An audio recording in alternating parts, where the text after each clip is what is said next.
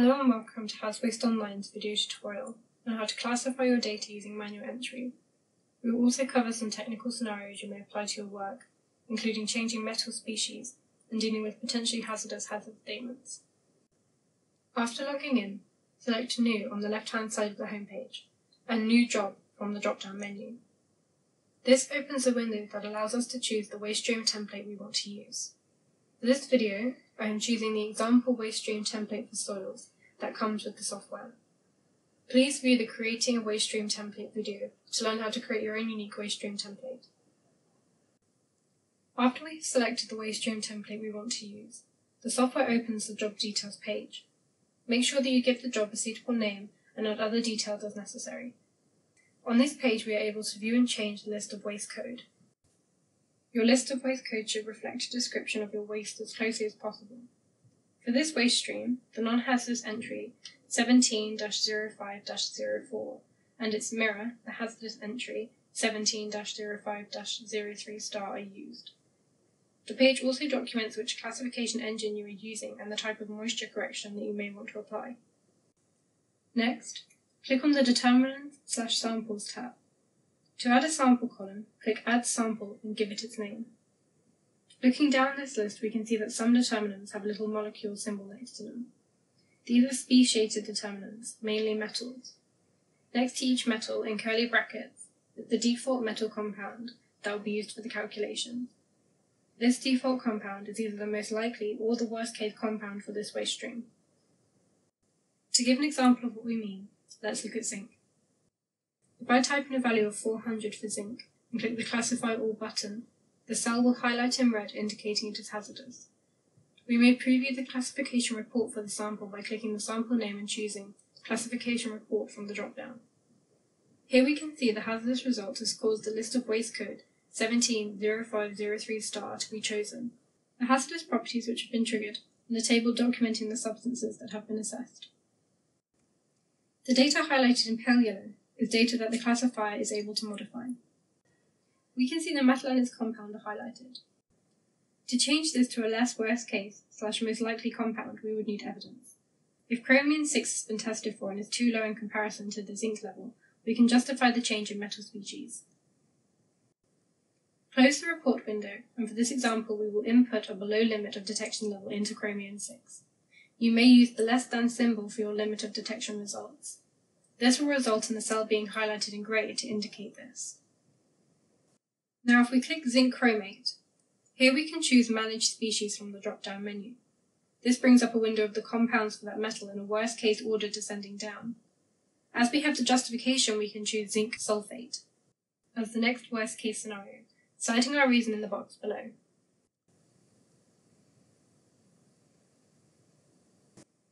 If we click Classify All, we can see the zinc is no longer hazardous at 400 mg per kilogram, with a green tick next to the sample column indicating it's non-hazardous. Please do utilize the substance knowledge base in our help system, which documents useful information such as general industry uses and solubility for each compound. For example, zinc sulfate is fairly soluble, so we could consult our soluble sulfate concentration to see if there is enough to say that the compound would have been washed away if it was ever present. We can also see that the next compound, zinc chloride, is extremely soluble, whilst zinc phosphide reacts with water to form a gas. Therefore, we can settle on zinc oxide as the most reasonable / worst case scenario. As the waste producer or holder of the waste, you should know more about where the waste has come from, the site history, and any other conditions, and should be factoring that in. For example, if you know or suspect that you have blue copper sulfate crystals underneath a concrete hard standing, then you should be using copper sulfate. To demonstrate the next feature, we will use TPH C6 to C40, the determinant used to assess an unknown oil. If we enter a value of 10 mg per kilogram and classify, we see that the cell is highlighted in orange with an orange star next to the sample name. This is what we call potentially hazardous, and you will get this result for any substance that may be flammable, oxidizing, explosive, or may liberate toxic gases, i.e. H1, H2, H3, or H12. This is the result that causes the most concern for users, as you require either a hazardous or non-hazardous outcome. Leaving these potentially hazardous hazard statements will result in the software choosing neither a hazardous or non-hazardous result. If we click the Tests tab, we can see an orange star presented next to the hazard statement which needs to be addressed. We can also see the threshold and percentage of all the possible hazard statements in this tab. In this particular case, we are dealing with HP3, flammable liquid. Click the orange star and a window will pop up. Here we have two options. If we were dealing with multiple samples presenting this hazard statement, we will click the Change Settings for All Samples button, where you input a limit to either make your samples non-hazardous or hazardous. Instead, we will click the grey cog icon, which will provide a window where we have the option to simply turn it into a hazardous or non-hazardous result, citing our reasons why. There may be various reasons why you turn a flammable hazard statement into a non-hazardous result. In this example, our reason is because our waste stream has no liquid phase, so the hazard property need not apply. Once we have input our reason, click the OK buttons. This will change the orange star into a grey question mark, showing the data has changed and we need to reclassify. Now we have a non-hazardous result, as the hazard property for flammable has been addressed. Finally, to generate your PDF waste classification report, click on the Export tab and choose Export Classification as PDF. This generates a PDF report and places a copy in the Documents Manager. The first page is a summary page, showing the project details, who did the work, a table with the outcomes for one or more samples, and the 3 appendices. Scrolling down to the second page, we have the classification report for our single sample. This is the same one we generated earlier on when we clicked to preview the classification report for our sample.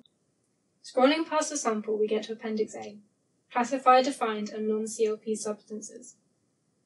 This appendix details any substances that do not come from the CLP, either added by us or by the user. Remember, the CLP only contains about 4,500 substances out of the millions of substances that you might come across. You can see that TPH C6 to C40 is one of these substances, as it is a determinant coined by the Environmental Agency to assess unknown oils. Appendix B notes rationale for selection of metal species. These are the reasons cited for any metal species used in the classification. Appendix C documents the software versions, version of WM3 version 1.1, on which regulations, datasets, and classification engine is being used to produce the classification. These, together with the rest of the report, form a complete reference source and audit trail for anyone that needs to review or assess the classification. This concludes this video tutorial. Thank you for taking the time to watch this video.